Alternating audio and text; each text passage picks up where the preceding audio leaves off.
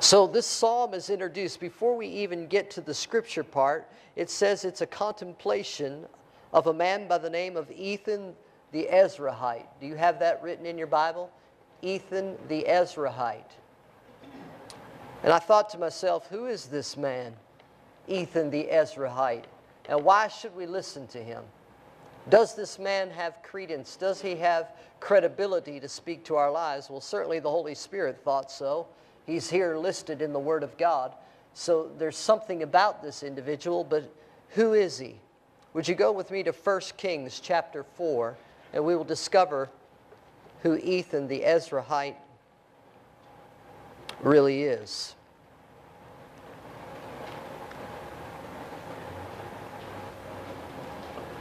First Kings chapter 4, starting in verse 29. It says, "And God gave Solomon wisdom and exceedingly great understanding and largeness of heart like the sand of the seashore. Thus Solomon's wisdom excelled the wisdom of all the men of the east and all the wisdom of Egypt. For he was wiser than all men, than Ethan the Ezrahite, and Heman and Chalcol and Darda, the sons of Mahal, and his fame was in all the surrounding nations." Now, I don't know if that means much to you, but it seems to me like Solomon was the wisest man, and then there's the next guy in line. And his name is Ethan the Ezrahite. Which says to me that if he had wisdom, and we understand this from what he says in the psalm, that he gives all declaration and all glory to God, that Ethan the Ezrahite was a God-fearing man, and no doubt he was touched by the power of the Holy Spirit to bring forth wisdom into the earth. I think I want to sit back and hear from a man like this, don't you? It gives us credence and credibility to understand that this is a man of God. This is not some just weird author that we can't learn from. This is somebody that heard from God and was willing to speak forth the promises of God, the blessings of God, and the mercies of God. So this is who we're hearing from. So let's go back to Psalm 89. And recognize that this man, just in these first 4 verses, has something to say to us about God being a covenant-making God, and that there are promises. Ethan begins his psalm, "I will sing of the mercies of the Lord forever. With my mouth will I make known your faithfulness to all generations." How many of you have ever sung that song in church? You know how that song goes. "I will sing of the mercies of the Lord forever. I will sing, I will sing, I will sing of the mercies of the Lord forever. I will sing of the mercies of the Lord." That's a nice, quaint song, isn't it?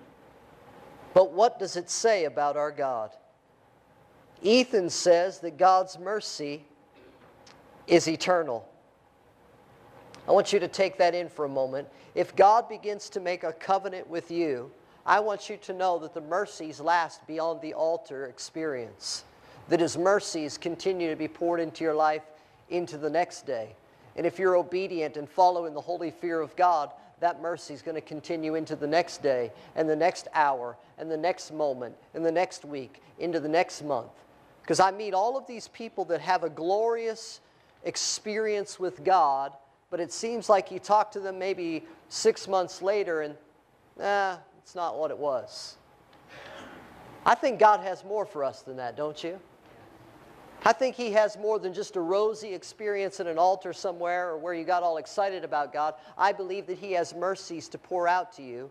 And other psalms say that that mercy is new every morning. I think we have such a small view of God. And I hope Ethan, the Ezrahite, and myself working together with this psalm, we can open up the heavens and see the largeness of God today. Amen? That His mercies are new every morning, that they are everlasting, and there's a sense that we can walk in the everlasting mercy of God, that He can literally pour that out into our lives on a daily basis. I need that. How about you? I need that mercy to be extended to me. because I know all too well what it's like to walk in the flesh and make mistake. How about you? I know all too well what it's like to trip up. Even though I love God, even though I love the Word of God, I know what it's like to trip up. And I hope that when I do trip, that I can look up and the hand of God is extended to me saying, my mercy is still with you. I still love you. And I'm willing to extend my hand to you and pick you up. Now that's different altogether than backsliding and turning my back on God. That's something altogether different. I'm talking about the failing forward experience, where you're in this relationship but you don't quite know everything and wisdom is being poured out to you, and as you learn, well, then you grow and mature in the things of God. He picks you up and extends that mercy. That mercy extends beyond our earthly experience. I want you to take you to the moment of when you breathe your last breath and you enter into the eternal realm. I want you to know that if the fear of God is upon you and you have a relationship with Jesus Christ, you need not fear that last breath, because beyond that last breath is the mercy of God that takes you from this realm into the eternal realm and says, my promises are true and adequate, and I will continue to maintain them for all eternity with you, if we will be but faithful. What happens, I think, too many times is fear grabs a hold of us and we forget how large God is, and we get confined by our circumstance and we don't allow the mercy of God to flow. We instead choke up our life with fear. And once we're choked up with fear, we cannot access any of the blessings. We cannot access any of the promises, because we are the ones that are literally choking them from our lives. Does that make sense? So Ethan the Ezrahite says, let's get out of the circumstance that you're in for a moment, and let's look up and see how amazing God really is. Let's see His mercy extended into our lives. Then he says this, verse 2, for I have said, mercy shall be built up forever. Your faithfulness you shall establish in the very heavens. Once again, Ethan the Ezrahite is trying to show us a large scope of God. If the circumstances of life have you, Ethan is trying to say, look up. The faithfulness of God is in the heavens. Did you notice that the sun didn't need your help to stand where it's standing this morning? You didn't worry about it, did you? The sun, at God's command, faithfully, in our part of the country, comes up in the eastern sky, travels across, and sets in the west. And so Ethan is trying to say to us, don't you get it? The faithfulness of God is literally written in the sky. People are always asking, well, as soon as God shows me a sign, well, then I'm going to respond. How much more sign do you need? The heavenly bodies, without your approval, without anything that you have to say about it, faithfully does exactly what it's supposed to do. And you enjoy the benefits. If you enjoy summertime, well, you're enjoying the benefits of what God does. If you prefer wintertime, just wait a few months. It'll be here at the end of August. Recognizing that God's faithfulness to trek through the seasons and to trek through what He does in the heavenly realm is right there in His hands. Why don't we trust Him? Lillian, you were saying, oh, I'm a Christian and I'm a mess. I understand what you're saying. It's because we have a small view of God, and we forget that His largeness and His faithfulness is literally written in the heavens. If He does that in the heavenly skies, can't He much more take care of us? As Jesus said, O ye of little faith. Can He not take care of us and maintain our lives if He's got all of the rest of it under His control? Amen. But we are quick, aren't we, to grab the controls and say, oh, no, no, no, no. I've got to maintain this. I've got to control this, and I've got to control this. And God's saying, what are you doing? You're literally choking the blessing of God being the favor of your life. And it comes down to a God that is a covenant-making God. How many of you want to be in a covenant with God? I do. We're going to see that the covenant that this man Ethan is referring to is one that David had with God. And it's an Old Testament covenant. But we're going to see this morning that we also have a covenant with God. And if we will walk in the promise and the covenant of God, His blessings will follow. But if we want to just be church people and negate that blessing, that can be your lot too.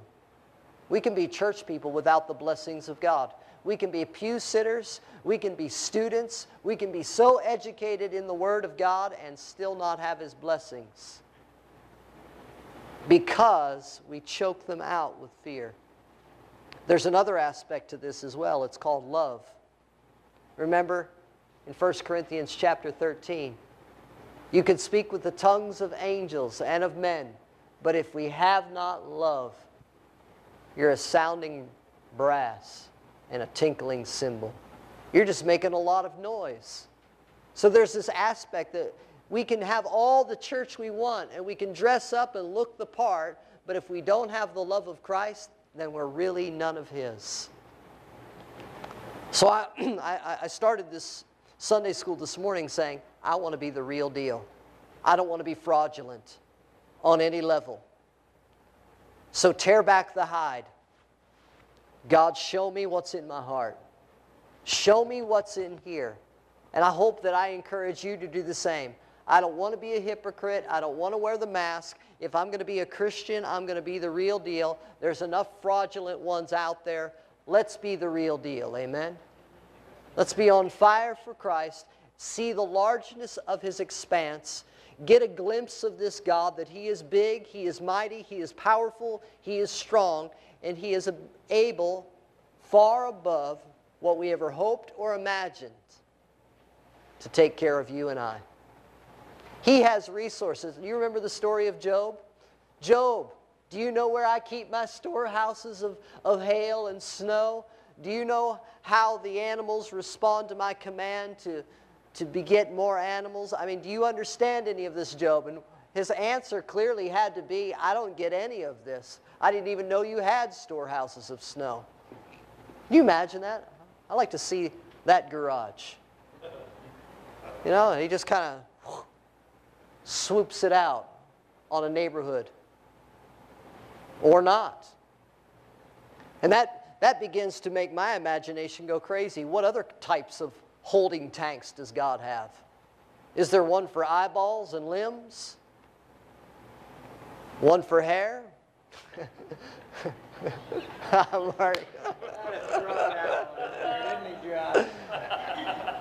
I'm losing more and more every day, every joke I make. You understand what I'm saying? I think we don't even begin to scratch the surface of what is available to us. When we begin to recognize the largeness of God, our tendency is to worry based upon fear that the outcome is going to be bad for us. And if we continue in that avenue, Satan is, I got him right where I want him. Go ahead, go to church. Go ahead, sing the songs. Go ahead and memorize scriptures. Just don't live by faith. Just don't believe God. If Satan can get us to live and abide there, he's got us. But if we can begin to believe that God is who He says He is, that He is a God of covenant and a God of promise, and He cannot lie, if we will do our part, He will always maintain His part. Amen?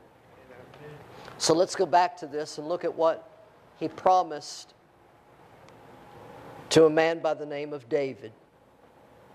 Verse 3 of Psalm 89. I have made a covenant with my chosen.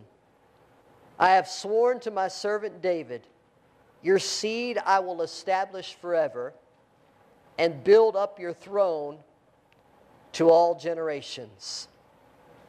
Ethan does something here in these verses that only Spirit-directed people will do. He quotes the promises of God to anyone that will listen to his songs But listen to me on this. More importantly, he speaks back the promises of God to God. Are you hearing me on that? He's speaking back the promises that God said he would deliver, and he's speaking them back to God, saying, God, you promised. Now, why is that important, that we speak back the promises of God? Is it important? We let God know that we heard it. We know what he's saying. Men, did you hear the wisdom that came out of our brother? This is not only useful with God, it will be useful with your spouse. Say back what you heard. Because if you didn't hear it right, man, you're in trouble. Can I get a witness? If you didn't hear what she said, you're going to be in trouble in this earth. If you didn't hear what he said, you're going to carry it out in the wrong way. And when we begin to speak back the promises of God to him, we're saying, God, I hear you loud and clear. This is what you have said about mankind. And so Ethan was a counterpart, or of the generation of David's son, Solomon. So now this man, Ethan, is looking back at history saying, we know this to be true because we watched David's life. And now we see the blessings of God not only on David's life, but now I live with Solomon, the son of David, and I see not only are there blessings here, but multitude of blessings overflowing in Solomon's life. For he was the wisest man that ever lived. And Ethan the Ezrahite would have known this. He would have said, I thought I was smart till I met Solomon. I thought I was wise until I met Solomon. So he's saying, I know what the promises of God look like. Here was David, the faithful servant, the chosen one of God. He listened to God. The Bible says he was a man after God's own heart. And so if David be that type of man that was a man after God's own heart, God made a covenant with him, and the promises were not only available in David's life, but they overflowed into Solomon's life. And that's as far as Ethan really knew. The throneship of Solomon would be all that he really understood. He probably died in the same period as Solomon. But we recognize that this promise was a covenant that would continue to last. That this would be a promise that Jesus Christ himself would come out of the lineage, the line of David, and he would assume the throne of power, in which Jesus would say, all authority on heaven and earth has been given to me, and now he sits on that same throne of power forever and ever and ever. He's quoting back the promises of God, saying, I see how far it's come. All I know is that you promised this forever, God. And we have the hindsight of Scripture, seeing we recognize that this was totally fulfilled in Jesus Christ. That Jesus Christ sits on the true throne of power.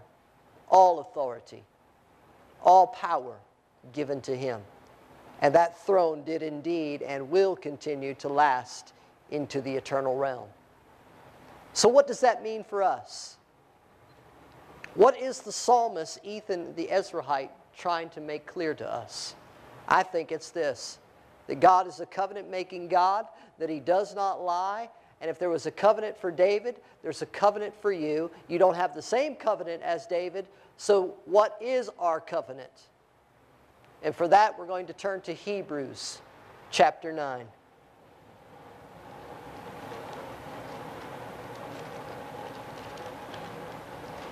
Hebrews chapter 9.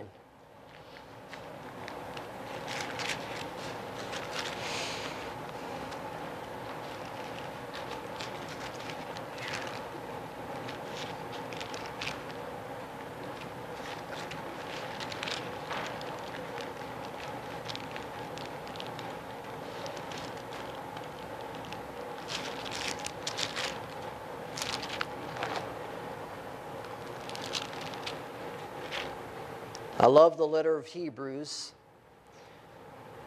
because it is an explanation to Israelite people to help them understand who Jesus was. Now you have to understand, before we get into this scripture, if you're a Hebrew person reading this, you're coming from the mindset of the laws of Moses being established. Now, if you're an Israelite and you sin, according to the law of Moses, how do you get rid of sin? There must be an animal sacrifice.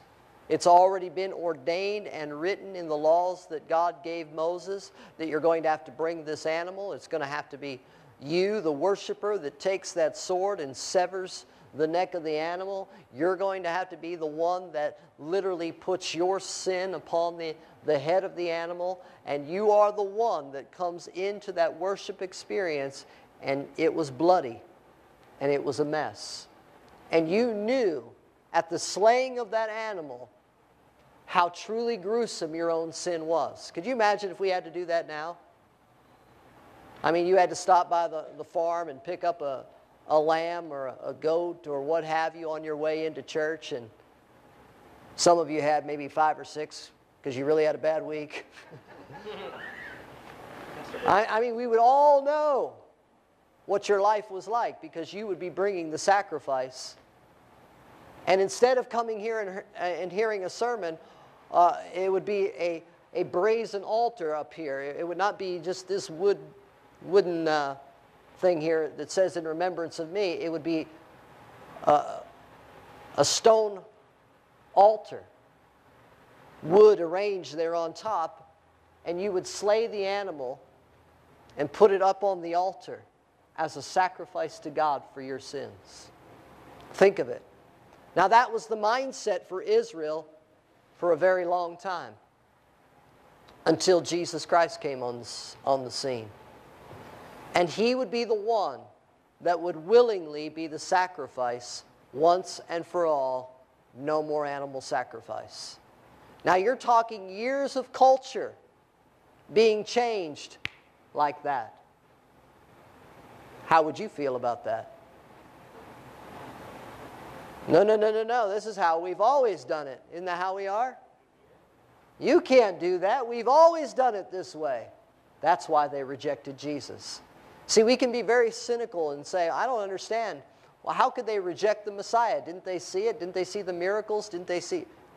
Culture is very powerful.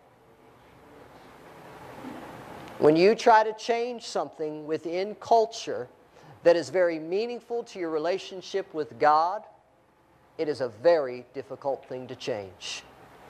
So the writer of Hebrews steps in and says, I want you to understand not only that a change has been made, I want you to understand what the change is. And through this explanation to Hebrew people, we Gentiles can go back and read the book and say, I have a covenant with God. And here it is. David's not the only one with a covenant. We, also sitting in this room, can have a covenant with God as well. Look what it says in Hebrews chapter 9, starting in verse 11. But Christ came as a high priest of the good things to come, with the greater and more perfect tabernacle, not made with hands, that is, not of this creation. Not with the blood of goats and calves, but with His own blood He entered the most holy place once for all, having obtained eternal redemption. For if the blood of bulls and goats and the ashes of a heifer, sprinkling the unclean, sanctifies for the purifying of the flesh, how much more shall the blood of Christ, who through the eternal Spirit offered Himself without spot to God, cleanse your conscience from dead works to serve the living God?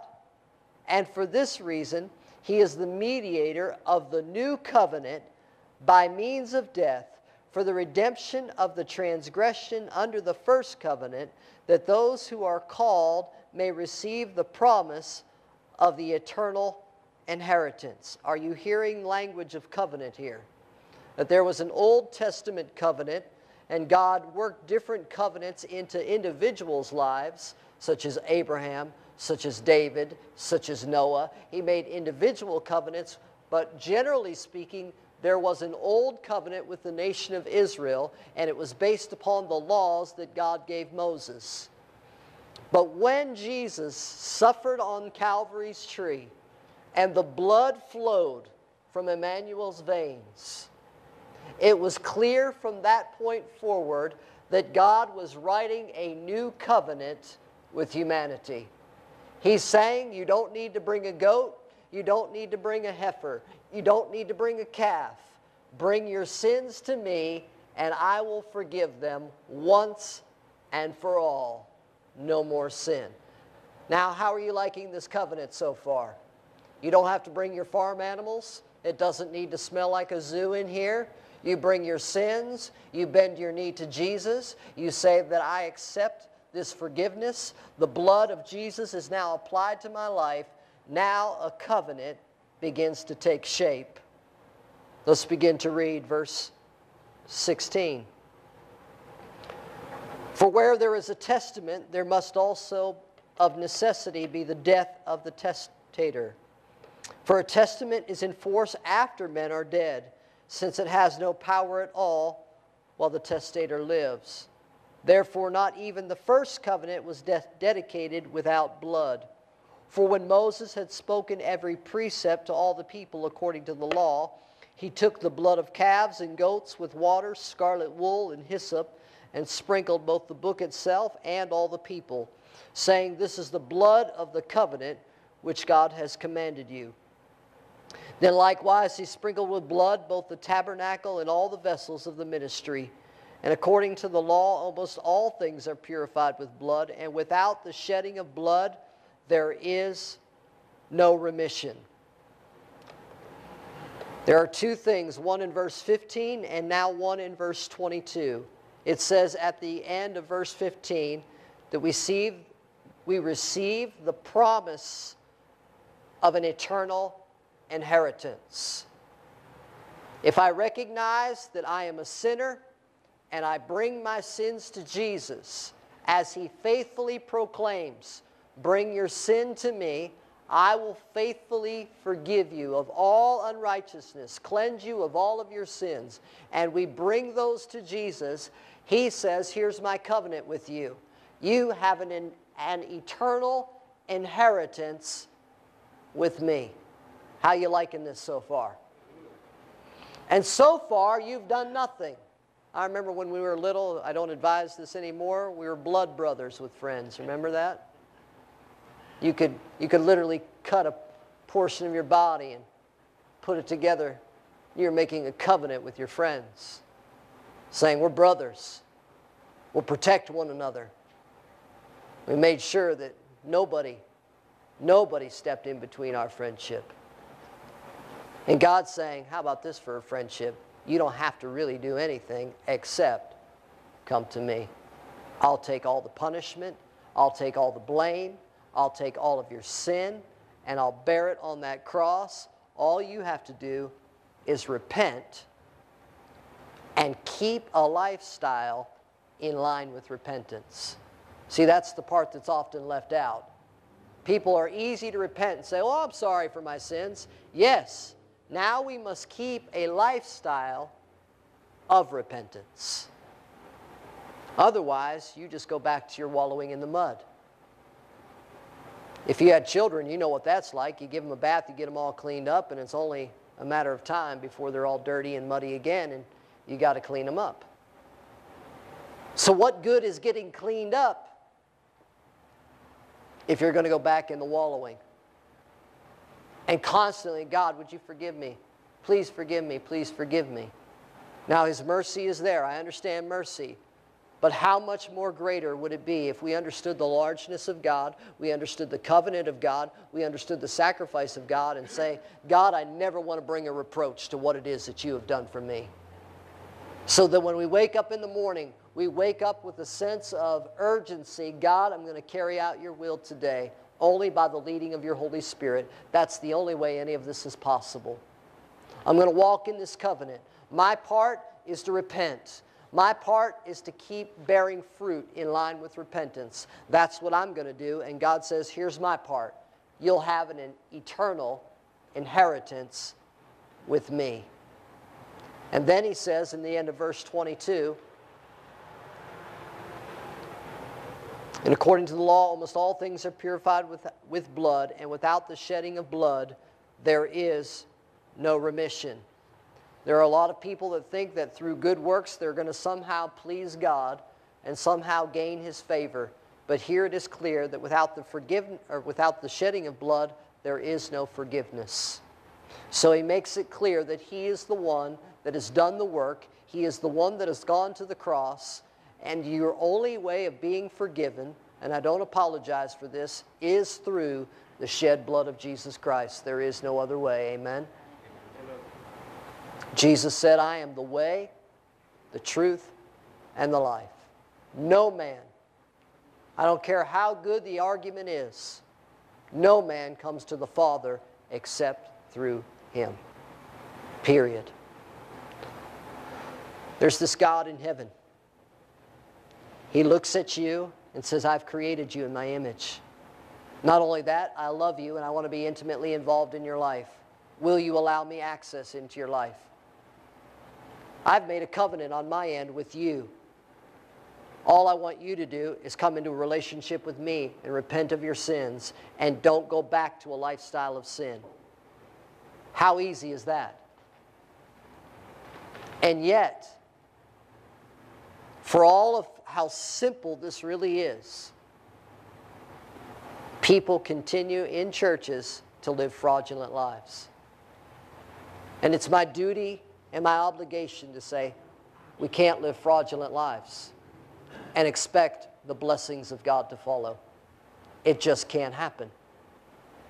We've got to be a covenant-making people with God and say, God, if this is your promise, an eternal inheritance, I certainly don't want to make a mockery of this. I will repent. I will turn my life. I will be converted by you, and I will be a new creation. Old things passed away. Behold, all things become new. Is that our testimony, or isn't it? That we have a new thought life. That we have a new compassion. Remember, I was saying about love earlier. Do we have a new compassion for people? Don and I were talking about that yesterday. It's easy to love the lovely. It's a very simple thing to love the attractive. But what about the one that doesn't look so well? What if they have a contagious disease? What if they smell like they haven't bathed in years? And God says, embrace them. Yeah, but they're contagious. Do you have a promise with me or not? Can Jesus touch the contagious and not be caught with disease? Amen. I mean, we love to brag, Christ in me, the hope of glory. But the hope of glory means that you would have the glorious promise of a new resurrection and that nothing in this earth really will harm you. And even if it does, you'll go to be with Him. So why not take a chance and just love people on whatever level they're on and be the bride of Christ? Be Christ to a lost and dying world. We always want the promises, but being obedient is quite another thing. Carrying out our end of the covenant is quite different. And so we have to examine our hearts once again and say, what kind of man, what kind of woman, what am I? Who am I? Am I a person that understands that God is making a covenant with me through the shed blood of Jesus Christ? And through this is an opportunity to walk not only through this world change, but into the eternal realm with His promises upon me continually and forever. Amen? This is the opportunity that stands in front of us. Let's go back to Hebrews chapter 11, starting in verse 23 now.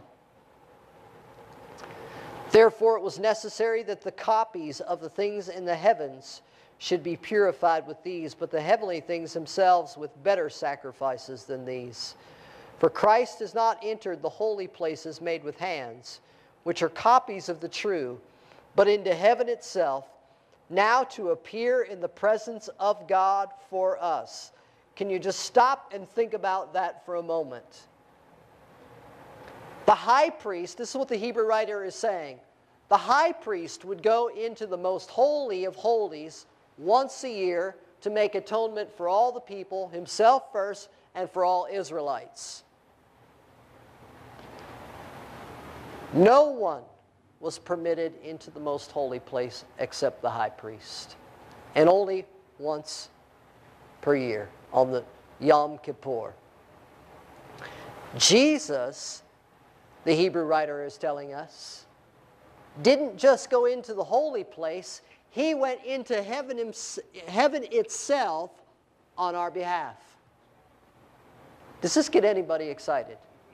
That God literally went into the heaven, the place that we talk about, that we want to go one day. I want to be with Jesus. I want to be with my relatives that have gone on to be with Jesus. I want to go to that place in that eternal realm, and I want to be with Jesus. He's already there on our behalf. How many of you want to be in a covenant with this individual, Jesus? Because in the heavenly realm, He sees everything. There's no shortages there. Wisdom is plentiful. The supplies are plentiful. And He will make sure that your needs are taken care of according to His riches in glory. That's what Scripture says. But yet, we can cut off every one of those blessings into our lives, recognizing that that's where Jesus is, in that holy place, the heavens, the heaven, where God's throne is. That's where Jesus is, and He's gone there on our behalf, and yet we try to walk through this life on our own, making decisions without Him. How foolish would that be? I don't want to be frustrated like that. How about you? In fact, there's no need for frustration and stress if we will yield to a covenant-making God that says, I'm already there on your behalf. What does He do for us there? He makes intercession on behalf of who? The saints. Are we talking about the New Orleans saints? I mean, who are we talking about here? We're talking about righteous people who have a covenant relationship with God through the shed blood of Jesus Christ. He says, I am at the right hand of the Father making intercession for you. But literally, if you're not a saint, but you're playing games with God, no intercession is being made. There's no connection with God. You have a form of godliness that denies His power. And literally, no power flows into your life because it's only a form of godliness. And so all the way back to Ezra, Ethan the Ezrahite, he's trying to tell us God is like this. He makes promises with you, and He does not lie. We've got to get a hold of the fact that God does not lie to us. Do you trust the fact that He's telling the truth? And if you trust the fact that He's telling you the truth, your lifestyle on earth will reflect every reality that you believe Him. When decisions cross your table, what do you do with them? It will determine what kind of relationship and covenant you have with God. If you agonize and struggle over decisions, I'm telling you right now, you're not walking in covenant. If you trust God and say, God, this decision's on my lap, what shall we do? And God clearly begins to open the door. Go this way. Walk ye in it. That's how God operates. He's in complete control. Nothing took Him by surprise. Everything is known by God, and He is willing to make known these things to you if you'll walk in a covenant relationship with Him through the shed blood of Jesus Christ. Let's finish this up. Verse 25, not that He should offer Himself often, as the high priest enters the most holy place every year with the blood of another. He then would have had to suffer often since the foundation of the world. But now, once at the end of the ages, he has appeared to put away sin by the sacrifice of himself. And as it is appointed for men to die once, but after this the judgment. So Christ was offered once to bear the sins of many. To those who eagerly wait for him, he will appear a second time apart from sin for salvation. Verse 28 makes me very excited. He will leave that heavenly realm and he will come for us to literally culminate and inherit real salvation. For right now, we only know it in part and parcel. We can only understand his grace, but for a measure. We can only understand his power, but for a measure. But there's going to be that moment in time when we see his glorious face, and then we'll really understand salvation. We'll really understand his deliverance power. We'll really understand it. But what we do now is we wait for his return. He's borne our sins. He has paid the price. He doesn't have to do it twice. He doesn't have to do it a third time. He has paid the price once for all. And our part of the covenant says here that we eagerly wait for him. I don't know if any of you have been given a promise that someone's going to take you someplace special and it was going to be a surprise. How many of you have had that offer extended to you? It's going to be a surprise, but I'm going to take you someplace special. I've had that with teachers in high school. We're going to go on a field trip, and I'm not telling you where. I'll tell you what, days like that, I couldn't wait to get to school. I was anticipating with eagerness, what's it going to be like? Or Tammy says, now we're going to go out on Friday night. It's a secret. I'm not telling you where we're going. Ooh, right. Where are we going? What's this going to be like? We're going on a date with a fine restaurant and, of course, dessert. I mean, all these things are going through your mind. What is it? What's it going to be like? The writer of Hebrews says, if you have a covenant with Jesus, you wake up with him, eagerly anticipating his arrival. I'm asking you, is that where we're at? Because it seems to me, just in my simple observation of humanity, we tend to wake up with complaint.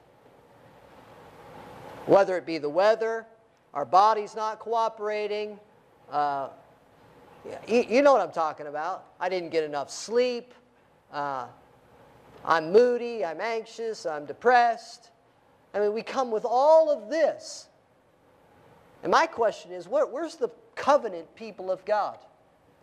Ones that have a relationship with Jesus, that wake up with eager anticipation. Today could be the day. Today, my Jesus could break through the clouds, the trumpet sound, and we go to meet him in the air. I mean, that'd be a cool way to end the day, wouldn't it? The trumpet blast, the sky spreads apart, the fabric of space and time separate. Jesus steps out of the heavenly realm and says, come on home, you covenant people of mine. Come home, you who have eagerly anticipated my arrival and have not allowed fear, anxiety, and pressures and depressions of this world to have you, but you were eagerly anticipating my arrival and you were doing my bidding on the face of the earth. That's what a covenant person looks like on this end. And on the other end is Jesus saying, I'm already in the heavenly realm. I'm already here making intercession. I go to prepare a place for you, Scripture says, that where I am, you may be also. Is he preparing a room for you? Because I know this, he's preparing a room for those who are anticipating his arrival. He's preparing a room for those who are in a covenant relationship and honoring their part, carrying out the fruit of repentance, carrying out the obligation of the will of God placed upon your life. I've heard this. Tell me if you heard people talk like this. Well, I know I should be doing this because I've been gifted that way my whole life, but I don't. What?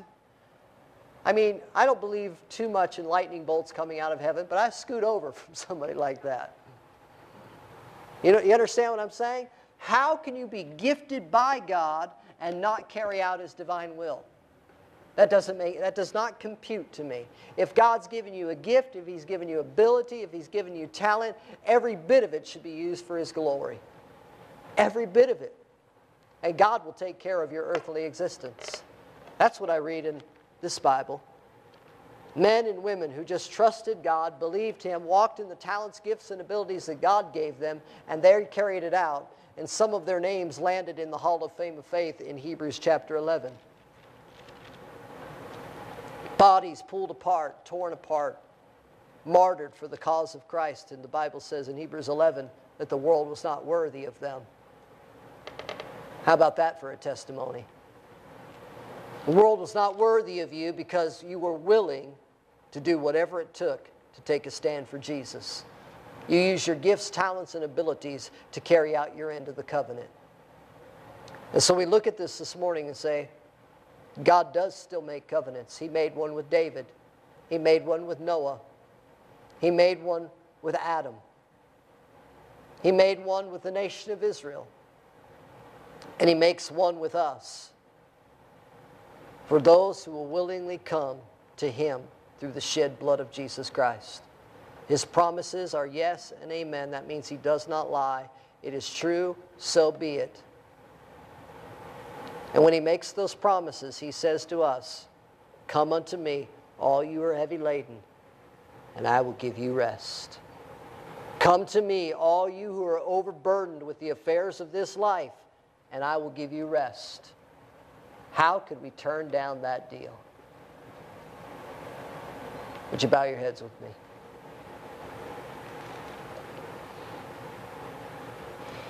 Quite simply, as genuine worshipers of God, it's up to us to respond in a humble obedience and then carry out His divine will. And I sense in this room that there's some of you this morning, you're saying, I want to make that step. I want to make it firm. I want to walk in this relationship with Jesus Christ. I want to walk in the new covenant of the shed blood of Jesus Christ. Not just because of the promises, but because I know it's the right thing to do. And I want to raise my hand and say, I want to walk in that covenant. Would you raise your hand and say, that's me? Yeah, God bless you, God bless you, God bless you all over the house. Me too. Heavenly Father, I do thank You for Your word, that You are a covenant-making God, even with us, who did not deserve a covenant. We were not Your chosen nation, Israel. We are outsiders to all of this, really. Nevertheless, Your grace has been poured out to us, and how can we refuse such an offer?